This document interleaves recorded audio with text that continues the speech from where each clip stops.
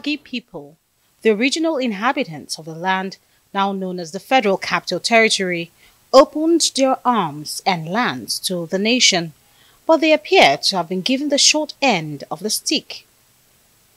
They are determined to change their situation. This is the reason behind this leadership summit. First, they have to agree to work together.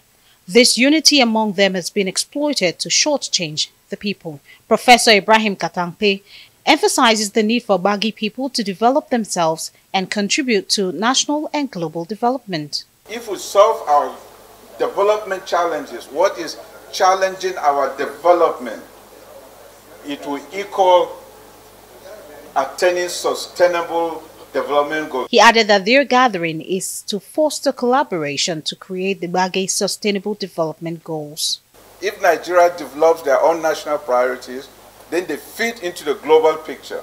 We should have our own theories as collective capability. We are collective capable. Not just me, but partnering with PICO, we can develop something. We can make something collectively.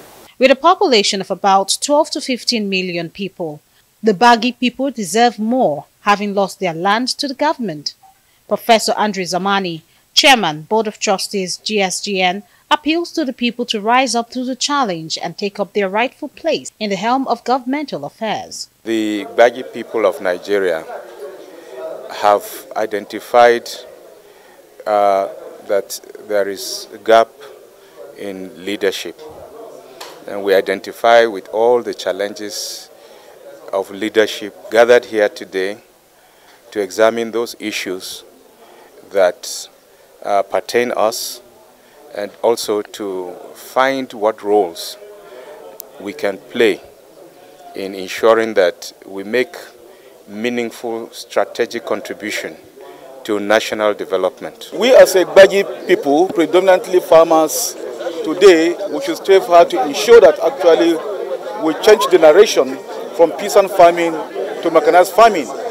In addition, again, Gbagyi people actually, from the memory, we own the federal capital. But today you can see our people have been pushed aside. I want us to at least strive hard to take our stake in FCT and beyond. Abuja is for peaceful people, and we have agreed that all other Nigerians who have decided to come here will work together and see that this country move forward. This summit has drawn attention to some of the challenges the Gbagyi people face and prefer solutions. Similar suggestions had been made in the past. Implementing these lofty ideas has always proved to be the challenge.